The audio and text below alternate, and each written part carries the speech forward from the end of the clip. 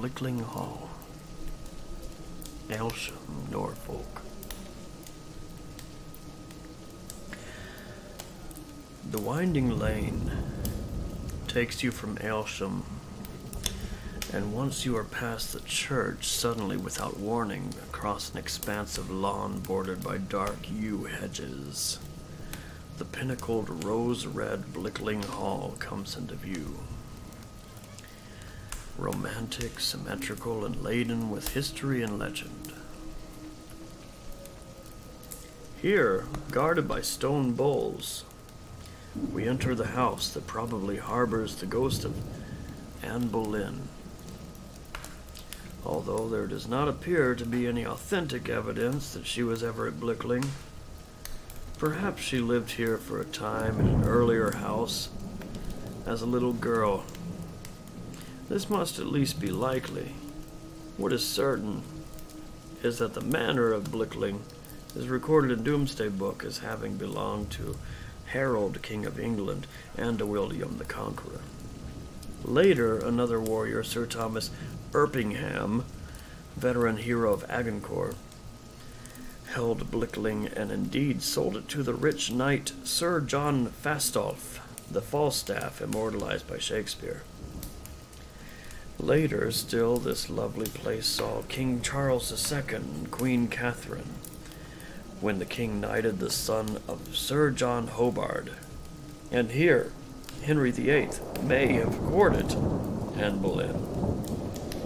So a local poet penned the lines, Blickling, 2 monarchs and 2 queens is seen. One king fetched thence, another brought a queen.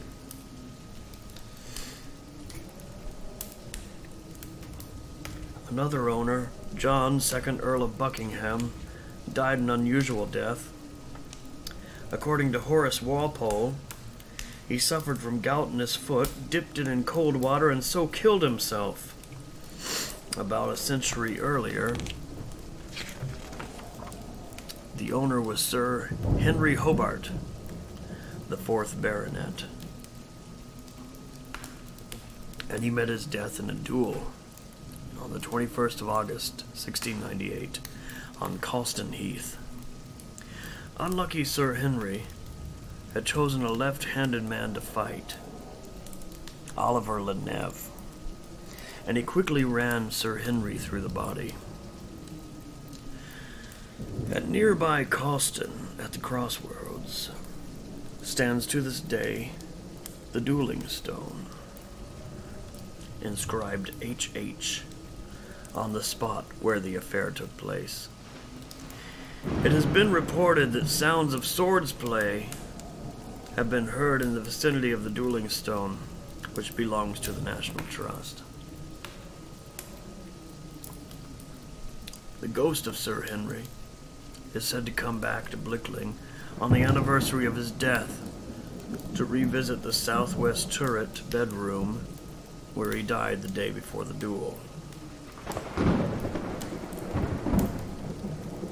The present house was built between 1616 and 1624 by Sir Henry Hobart, Lord Chief Justice of England.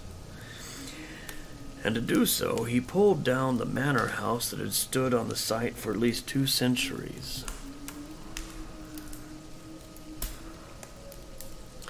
This is the house where Anne Boleyn, or Boleyn, probably spent many happy months in her childhood and may have even been born.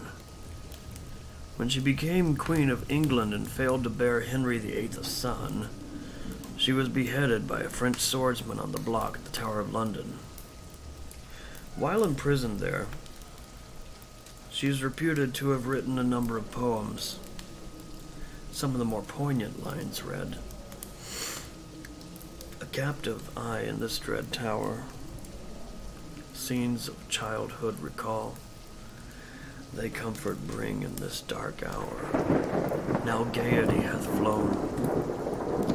Through Blickling glades I fain would ride, soft green sward, sequestered shade, no cruel intrigues to deride my simple rustic day. A child, I watched the timid fawn, gentle-eyed, steal to the lake with thirst to quench when mists of dawn had from cool waters fled. Strutting peacocks, shimmering blue, roseate arbor, scented walk, gladly I left, 'tis strangely true for pageantry at court. False vanities my pride hath tricked, this place of dank and anguished stone, by sullen river surges licked, doth mock my hopeless lot. Oh, were I still a child in stature small, to tread the rose-lined paths of Blickling Hall.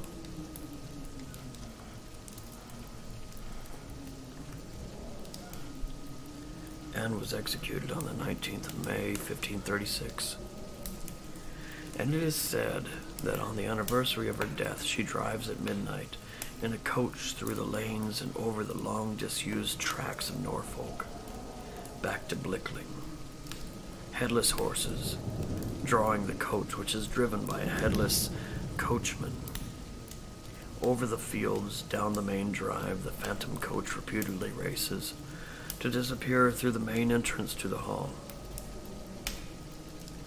Anne was not 30 when she died, and the figure in the coach is that of a young woman, but the slim body is headless, and she carries the bloody head on her lap. Christina Hole, a prominent member of the Folklore Society writing in 1940, says, "The occupants of the house are so used to her annual appearance that they take no notice of it. Some reports state that the coach itself, the horses drawing it, and the coachman are dark, vague figures. But the form of Anne in a white dress is clearly visible, bathed in a reddish light, the whole spectral appearance pursued by an eerie blue light. Some say the coach is driven by Sir Thomas Boleyn, Anne's father, cursed for 1,000 years, for some unknown reason, to cross 40 bridges in Norfolk to the anniversary of the night his daughter died."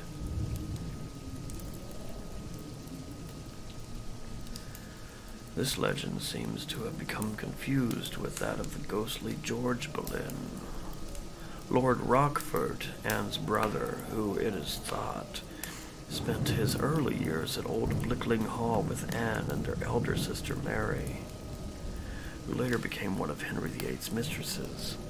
Anne was arrested when she failed to bear the king a son, and was charged with repeated adultery.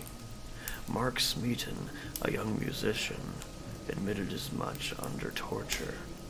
She was also charged with distributing her favors among 3 of the king's intimate friends, and finally of committing incest with her brother, who was executed at the same time as Anne.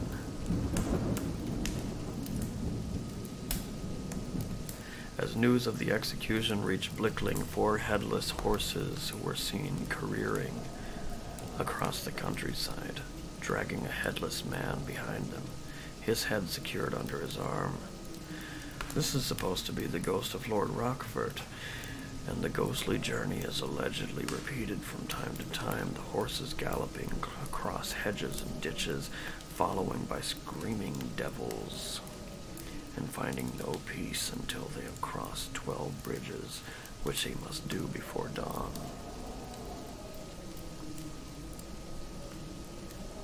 Another version has it that the phantom coach carrying Anne's headless body is hotly pursued by her ghostly brother, who has crossed 12 bridges and ditches in a belated attempt to avenge his sister's death.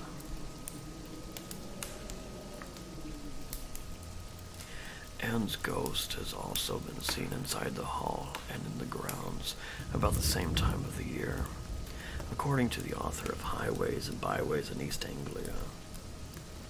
Many people have seen the ghost of Anne gliding through the corridors of the house.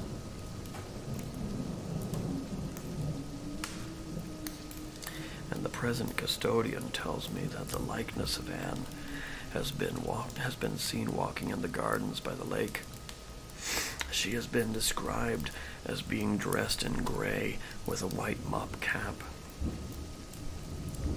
Sidney Hancock, the butler at Blickling in the late Lord Lothian's days, has been reported as declaring emphatically that this woman spoke to him.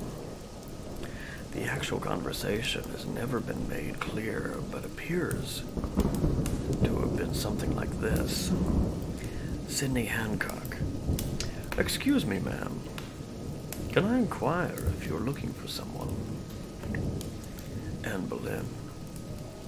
"That for which I search is lost forever." Mr. M. Dennis Mead, custodian at Blickling, has collected quite a few stories, legends, and fantasies about the hall and its ghostly history over the years. In his early days at Blickling, there were some of the old servants still living nearby who had worked at the hall while it was still in private ownership, and these old folk, alas, all now dead, told many a tale of happenings in and around Blickling. They told Dennis Mead of the old cook's cat, which was lost in the attic rooms and could be heard mewing there for many years afterwards. Also of a fight between two men servants in the long cross-attic room over a buxom servant girl. Both antagonists later died as an indirect result of their conflict, and it is said that the sounds of their struggles can still be heard in the cross-attic room on nights of the full moon. A more recent and perhaps more convincing ghostly episode at Blickling Hall concerned some former tenants who had a high-spirited son who on his 21st birthday dressed himself in a suit of armor and clanked his way along a corridor to awaken his startled parents at dawn as dawn was breaking. The following year the son died in tragic circumstances. Some 3 years later, the occupants of the same area of the hall were awakened at dawn by heavy, ponderous footsteps, like those that would be made by a man in armor, walking along the corridor. The date was the anniversary of the young son's birthday. No explanation was ever found, and nobody has ever heard these sounds again. But the most persistent stories of ghosts at Blickling concern the ill-fated Anne. Perhaps the peace of Blickling attracts her tortured spirit, as one visitor expressed it. She may not have been born here, but her father certainly owned Blickling. It is likely that she knew the place in happy childhood days, and remembered it with longing at the end of her life. Small wonder, then, that her spirit broods heavily over this mellow and beautiful house.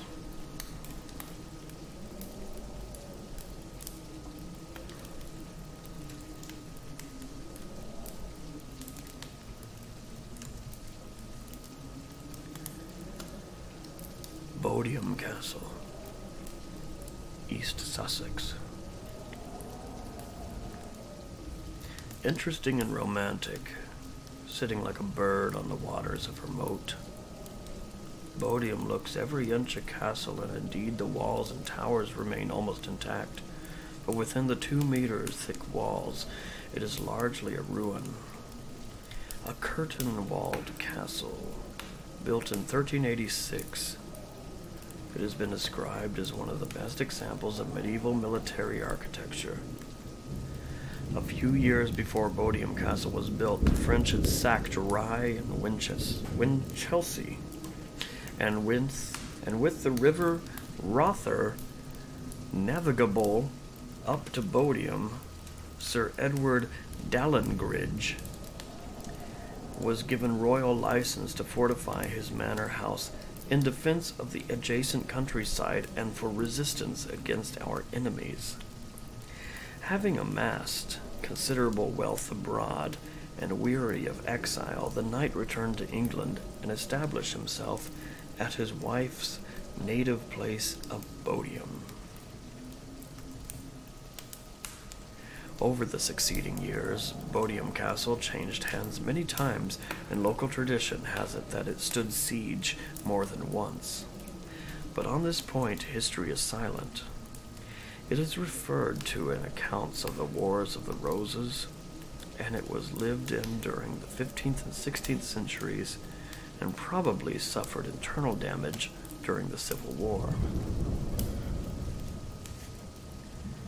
The present custodian has been there for 55 years.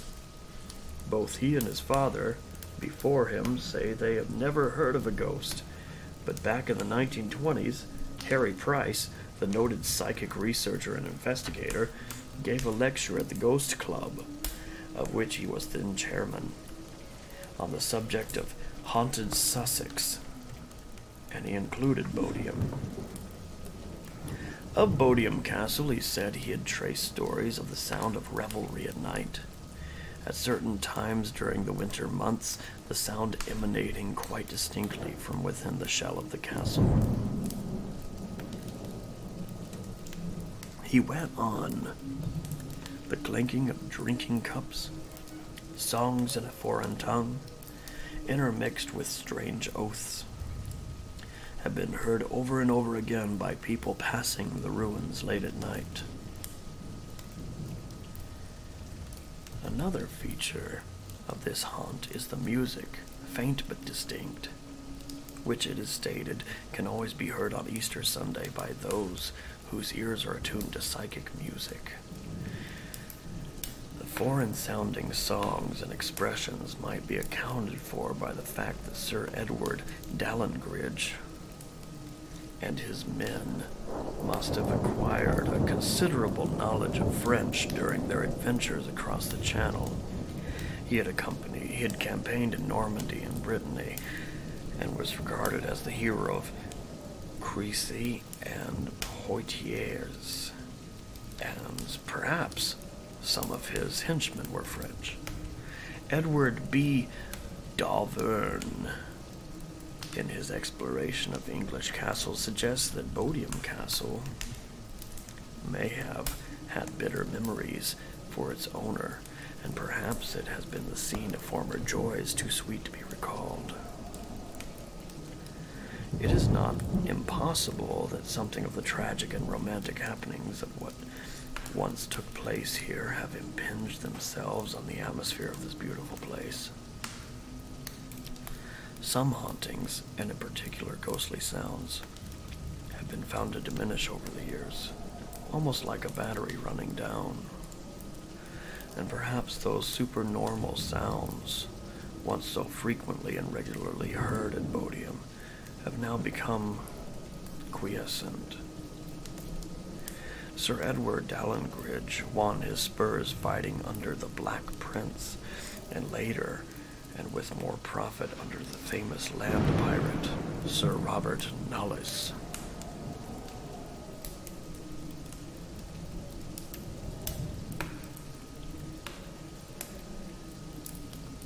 Bramber Castle, Steyning, West Sussex. All that remains of the once proud Norman castle, surrounded by a deep moat, are a few meager stones where the pathetic ghosts of 3 starved children have been seen, usually in the month of December.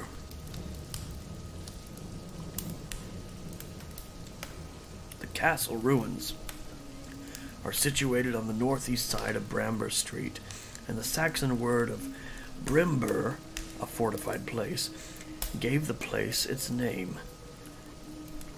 At the time of Domesday Book, a general survey ordered by William the Conqueror, there is reference to the baronial castle of the honor of Bramber of Bramber, and it was then held by William de Braose, who subsequently died during a pilgrimage to the Holy Land. He was succeeded by his son, another William. He was likewise succeeded by a son named William, who is said to have treacherously murdered many important people when he was invited to a feast at his castle at Abergavenny, including Sitsilt ap Dimswald. He then proceeded to Sitsilt's dwelling, slew his surviving son in his mother's presence, and set fire to the house. Later, appalled at his atrocious conduct, he built the church at New Shoreham and conferred large endowments on churches in Normandy and Abergavenny by way of restitution. This William de Braose had 5 children, 3 boys and 2 girls. Reginald the heir, some years older than the rest, lived in a castle in Ireland. The rest of the family lived amid much pomp and grandeur at Bramber. In due course, the wealth and popularity of the Lord of Bramber excited the jealous hatred of King John, who only wanted for an opportunity to effect the ruin of de Braose.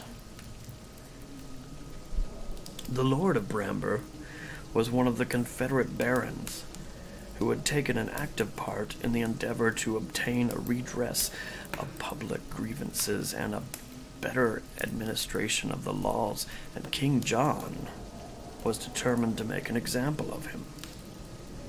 He could have seized de Braose in person, but he knew that the man's great popularity would have resulted in all Sussex taking arms, so he devised another scheme. He sent his equerry, Sir Peter Mauleux, who had assisted in the murder of Prince Arthur, to Bramber to demand de Brause's children as hostages for his good behavior in the future. When de Braose sternly refused such a barbarous suggestion, King John swore he would be revenged and ordered an army to march against Bramber Castle.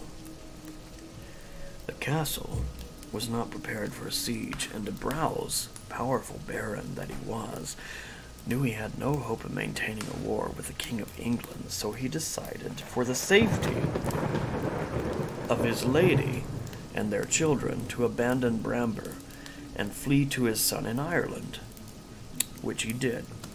The king, however, obtained word of what was happening, and no sooner had de Braose and his family landed in Ireland than they were seized and brought back to England and taken to Windsor Castle, where King John then was.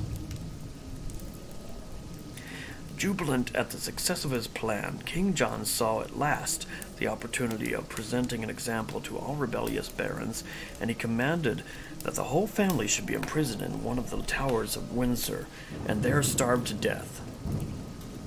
Another version of the story, King John's own in fact, tells of an agreement that was broken by de Braose, who escaped to France, and that only Lady de Braose and her 4 children were starved to death. The later history of Bramber Castle includes the story of a wronged husband, Sir Hubert de Hurst, and his unfaithful wife, Lady Maud, and of her dying in strange circumstances after the murder of her lover, William de Lindfield. In 1954, some of the residents of Bramber reported hearing the sound of a woman wailing among the ruins of the castle. One resident described the cry as containing 4 notes. The belief at that time was that the noises were attributable to the ghost of the beautiful Lady Maud, sorrowing for her lover, who was said to have been trapped and walled up alive by her madly jealous and older husband towards the end of the 15th century. The Lady Maud is said to have discovered her husband's grim revenge on the night that he surreptitiously laid the course of bricks that sealed the fate of the unfortunate de Lindfield. Next day, Lady Maud herself was found dead. Years later, when the castle was attacked by parliamentarian troops, a skeleton was discovered crouched in the corner, the head resting on the hands, the elbows on the knees. The mortal remains of William de Lindfield. And there are other stories of intrigue and murder at Bramber. But the most persistent ghosts are said to be those of the 3 younger children of William de Braose, 2 daughters, Blanche and Jane, and the youngest of all, the little Hugh. It is now 800 years since the castle was built here on a natural mound above the river Adur. It is long centuries ago when William de Braose, that wealthy and powerful baron who owned 40 manors, lived here in discord with his king, but popular with his neighbors. But it is believed to be the ghosts of his children, a boy and 2 girls, who now appear as ragged ghosts, holding out their emaciated hands as though begging for food. Perhaps the most pathetic ghosts in all Britain.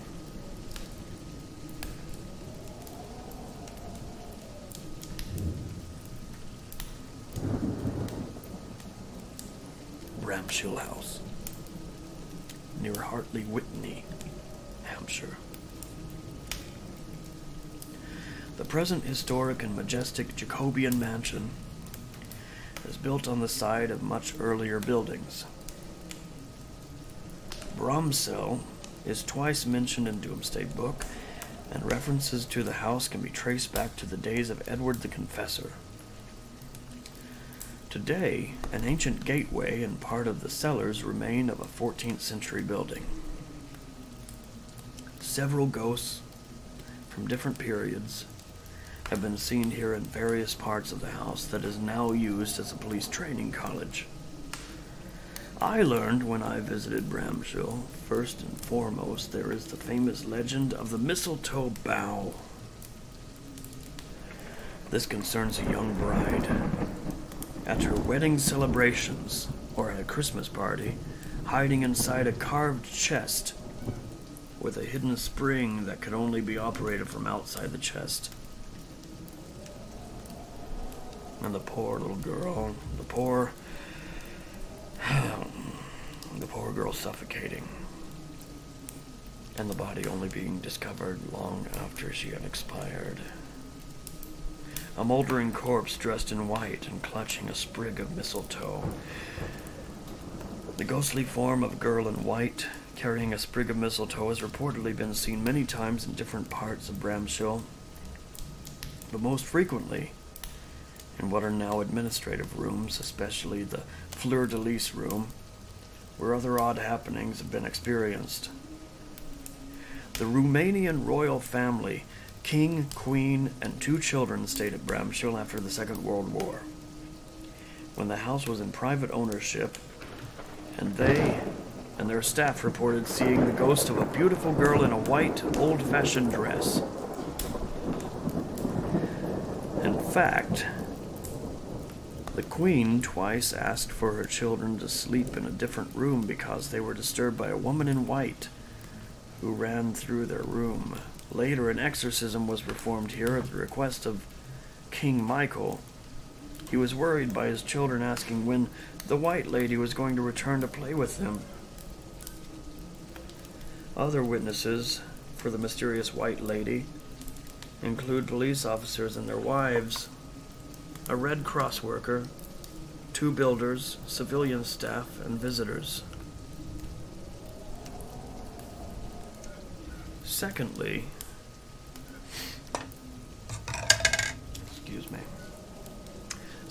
there is the Grey Lady, probably a ghost of the Cope family, who owned Bramshill for more than 2 centuries. This form, sometimes accompanied by the inexplicable aroma of lilies of the valley, has most often been seen in the early hours of the morning, disappearing through walls or passing through closed doors. A sad-looking ghost with golden hair and dressed in a straight, sleeveless gray robe. In 1962, the Grey Lady was seen by a Ministry of Works engineer who had been employed at Bramshill for many years and previously been skeptical of ghost stories. He described the figure as that of a beautiful young lady with auburn hair who walks sadly through the long gallery and disappeared.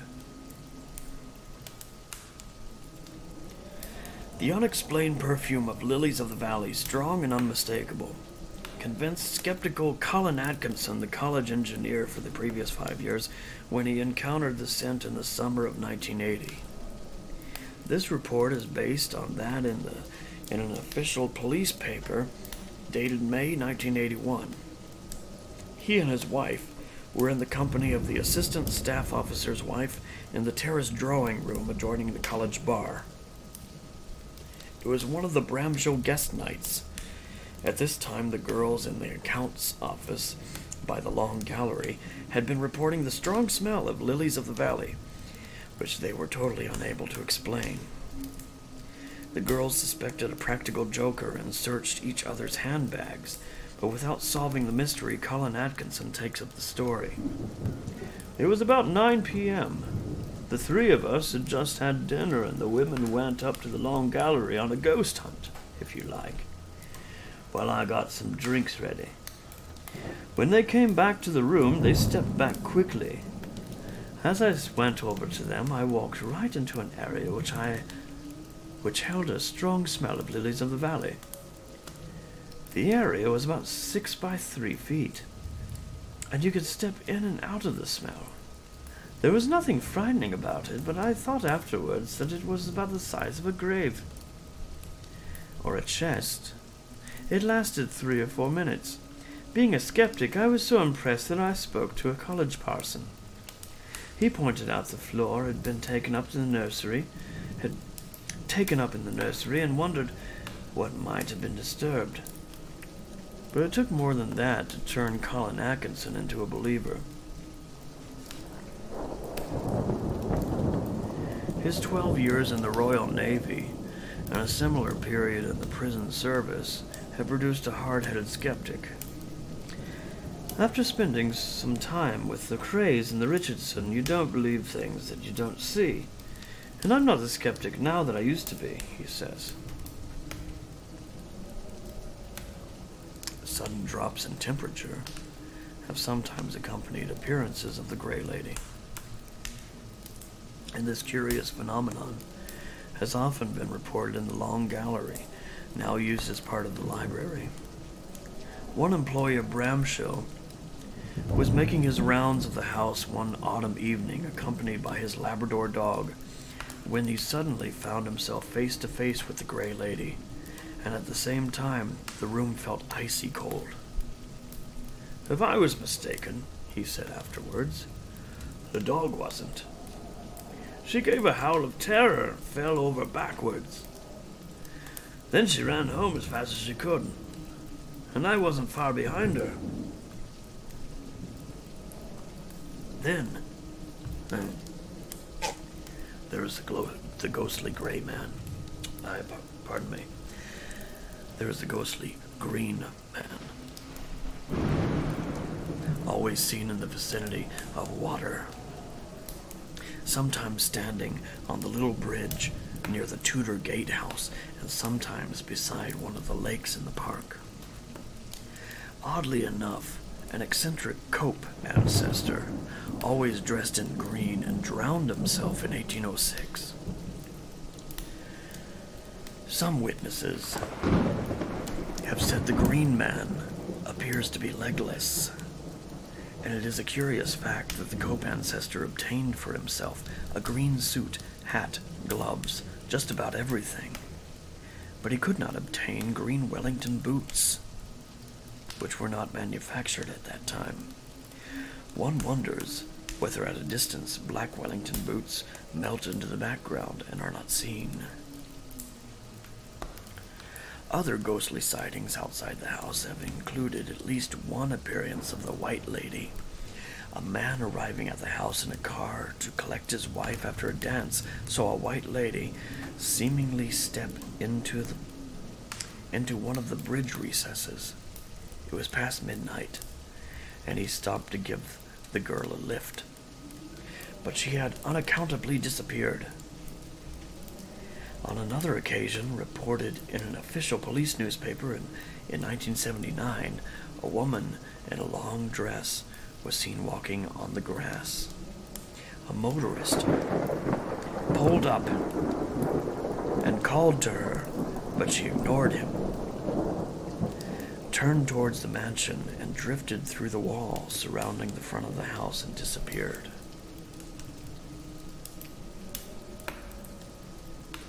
In 1976, a security officer on night patrol encountered yet another Bramshill ghost, believed to be Ronald, the son of Bramshill's last private owner, Lord Brocket. Ronald died in tragic circumstances some 30 years previously.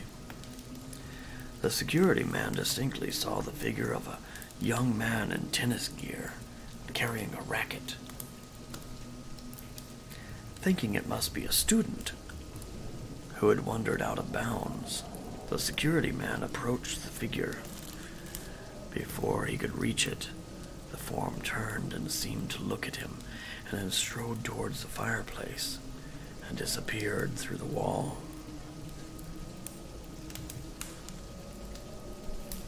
There is also a haunted path in the grounds of Bramshill.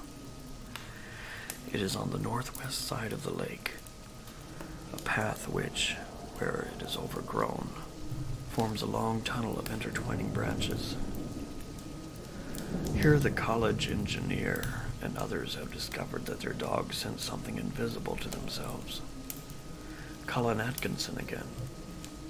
I've had 2 dogs while I've been at Bramshill, and along with other animals, they have both refused to go through that tunnel.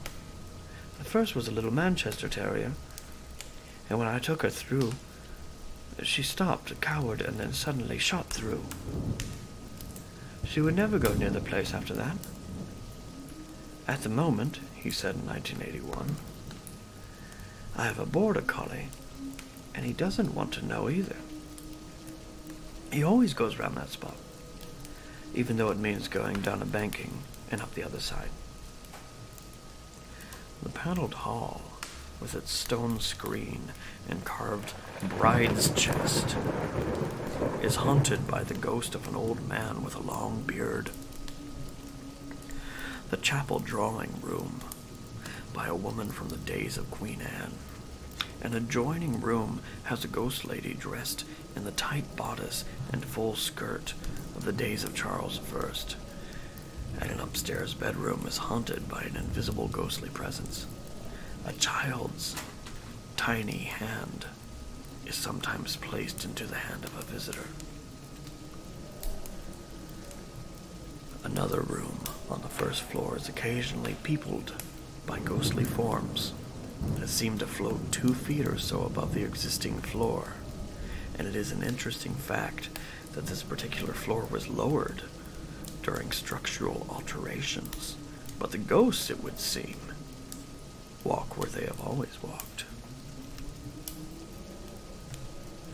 In 1972, a college security officer was in the hall when he saw a man on the path outside walking towards the house. A man dressed in a gray flannel suit. Later, Mr. William Chalk reported what he had seen. The man came in through the open door, closed, crossed the hall, and went straight through the wall opposite. The back of my neck went cold, and I hurried round the corner to see where he had gone, but he had never reappeared. Later I found that where he had walked through the wall there used to be an archway, but the arch had been bricked up years ago. As recently as 1980, according to Patrol, the official newspaper of the Sussex police, a figure was seen to appear and vanish in the college reception hall. The chapel and the drawing room are situated directly above the reception hall, and it is from here that security men on night patrol have heard footsteps. Footsteps that have no rational explanation. So often have these sounds been heard and investigated with negative results that nowadays the strange sounds are accepted as part of the routine of night patrol at Bramshill, and they are no longer even investigated. The terrace, with its loggias, balustrading and elegant bay windows, is haunted by a mysterious woman in white. She appeared dramatically one evening in front of Sir William Cope and members of his family. Everyone present saw a white-robed figure leaning over the balustrade at the far end of the terrace. Thinking that one of the housemaids must be sleepwalking, Sir William sent for the butler, and as he approached the figure, it suddenly seemed to melt into the balustrade. After it had disappeared, evidence came to light that a similar figure had been seen on the terrace previously, and it invariably disappeared when someone approached it.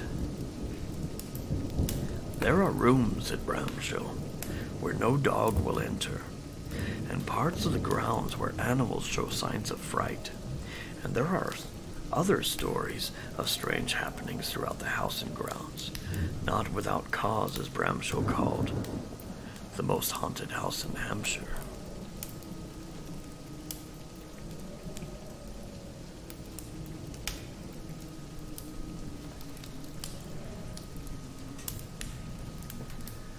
Brodick Castle, Isle of Arran, Strathclyde.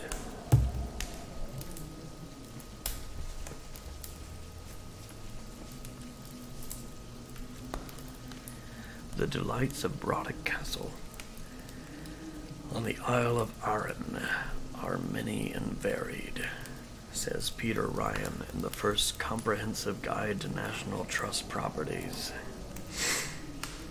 It has a beautiful setting between the bay and the hills, and an incomparable garden. Its principal rooms contain a wealth of fine furniture, paintings, china, and porcelain, and it has a long, eventful history. He does not mention the perambulations of Brodick's mysterious Grey Lady.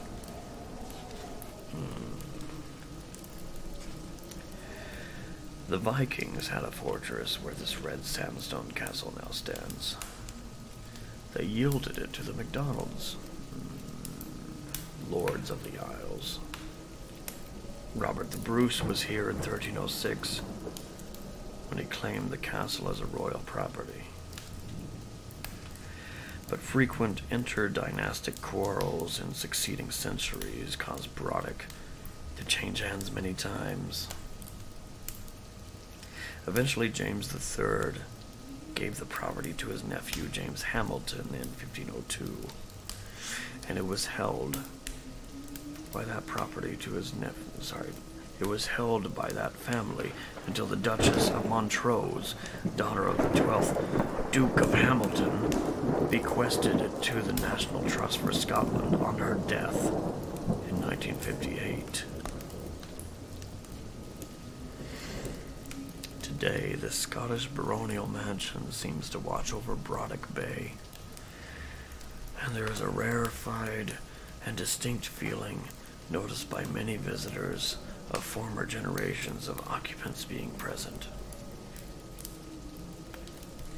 The property controller, John M. Forgey, tells me that the Grey Lady is supposed to be one of 3 victims of the plague of 1700, when 3 ladies who were thought to have the plague were immured within the massive walls of the oldest part of the castle. One is supposed to walk the corridors from time to time, although neither myself, my wife, nor our family, who have been in residence of the castle for some 10 years, have yet seen the apparition. I did hear that the Lady Jean Ford's son was said to have seen the ghost when he was a child. When I spoke to Lady Jean, she told me that the following publication of her fascinating Castle in the Air in 1982, she planned a second volume which she would deal in detail with the Brodick ghost. In the meantime, she has been kind enough to give me some details, and it seems that there has always been a story of a Grey Lady ghost at the castle. When a somewhat psychic housekeeper, Mrs. Munsey, was there, the form appeared several times. She was seen from different viewpoints and was usually described as looking like a dairymaid. She was most often seen going down a back stairway, dressed in gray with a white collar. Sometimes the form was followed into the servants' hall, where she always disappeared. One morning, the butler noticed the figure walk down the stairway and pause beside an odd-job man who was scrubbing the flooring of the passage, and she seemed to speak with him before passing on. When the girl had disappeared in puzzling circumstances, the butler asked the odd-job man who the girl was who had spoken to him, whereupon the surprised man denied all knowledge of seeing or speaking to any girl while he had been scrubbing the floor that morning. The housekeeper saw the same figure several times, and since she professed to have the gift of being able to produce automatic writing, she was badgered by other members of staff and some of the family to try and find out what she could about the Grey Lady. The story she unfolded by this somewhat dubious means revealed that the girl was a serving wench at the castle at the time that Cromwellian troops were billeted there. The general in command had had an affair with her, and she was pregnant. In those days, such girls were simply thrown out of the place where they were employed, and this poor girl is supposed to have gone out of the castle and committed suicide by the old quay below the castle. I also learned of a completely different ghost here, a man in a long green jacket and breeches and wearing a wig. He has been seen on occasions in the library, usually seated in a chair beside the fireplace. But who he is and why he appears is not known. Lady Jean Ford, daughter of Mary, Duchess of Montrose, tells me there is a long-standing tradition that a ghostly white deer always appears when the head of the ancient family of Hamilton dies. Such an animal, she tells me, was certainly seen at Brodick after the death of two successive heads of the family within living memory.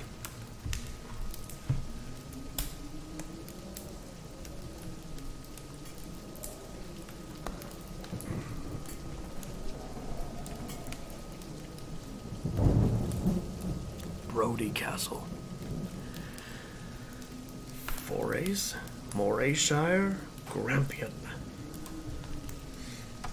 This castle has been the seat of an ancient family of Brodie since the 11th century, but little is known of the early history of the Brodies, for practically all the family papers and documents were destroyed when Lord Lewis Gordon set fire to the property during the Montrose campaign of 1645.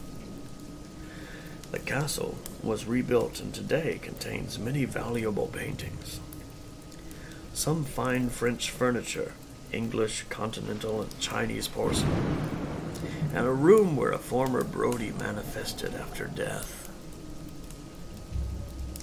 Hugh, the 23rd chief and grandfather of the present Brodie of Brodie, died in Switzerland in September 1889, having been treated for neuralgic pains of the heart at Aylsham. When he had left Brodie Castle some 2 months earlier, the whole castle had been let, the only time in his long history that this had happened, with the exception of the laird's ground floor study or business room, which was kept locked and shuttered. During the evening of the 20th of September 1889, the butler startled the tenants by going up to the drawing room and announcing, "There is someone in the master's study." The family and residents hurried down, and sure enough, although the door of the room was securely locked and no lights were visible, distinct noises emanated from the room, as of someone moving objects about inside the room, accompanied by the sounds of papers being shuffled, and they heard, too, a strange and frightening moaning sound. Eventually, all was silent. Next day, the first news reached the castle of the death of Brodie of Brodie, an event which had taken place the previous afternoon. No explanation was ever found for the mysterious sounds heard by the butler and the occupants and other servants. In answer to my inquiries, the present Brodie of Brodie tells me, "This, I'm afraid, is the only ghost I can offer you, and that was a one-night stand. It has never been heard again." Curiosities at Brodie Castle include the bones of a young child, preserved in a glass-fronted cabinet in the charter room, a small and windowless area where all the available family documents are kept. In the 18th century, a spiral staircase was removed from a corner turret in one of the towers, and the skeleton of a young child was unearthed. The origin of these bones has never been established, and there is no legend or story to account for them. A far more valuable find occurred in 1970, when Mrs. Helena Brodie of Brodie discovered by accident some books in the old stables. One of them proved to be a previously unrecorded 10th century English religious manuscript, a working pontifical, a book which only a bishop would have used. No one knows why such a valuable property came to be among the dust and rubbish of the stables, or how it managed to remain there for so long before being discovered. It is now preserved in the British Museum.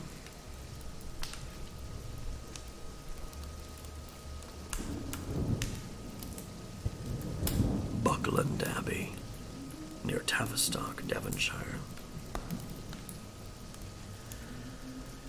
Reputedly completed from start to finish in 3 days by preternatural means, this house, that was once a monastery and became the home of Sir Francis Drake after his circumnavigation of the world, is said to harbor the sound of plain-song chanting, strange, dark, unidentified, and muttering figures, and even the occasional appearance of Drake himself, taking his wild ride back to earth, driving a hearse drawn by headless horses.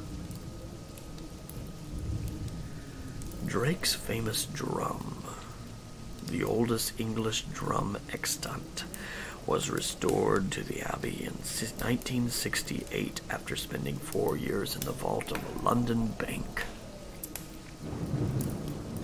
It is supposed to be the one Drake took around the world with him aboard the Pelican, and it was probably beaten when he was buried at sea in 1596. As he lay dying in Nombre de Dios Bay, he is said to have declared that if ever England was in danger, the drum would sound by itself and he would return. Well-authenticated stories tell how the drum was heard beating by itself before the outbreak of the First World War in 1914. In 1939 before the Second World War, and at various other times. Not always when England was clearly in danger, but that it has been heard sounding by itself by many people seems indisputable. Reports of unexplained chanting and the occasional appearance of inexplicable dark and muttering figures here, and fragmentary, comparatively rare, but I have spoken to people who swear they have seen and heard the fearsome side of Devon's famous ghost, Drake driving a black hearse, pulled by headless horses and accompanied by headless hounds, whose baying causes or foretells the death of any earthly dog that hears it.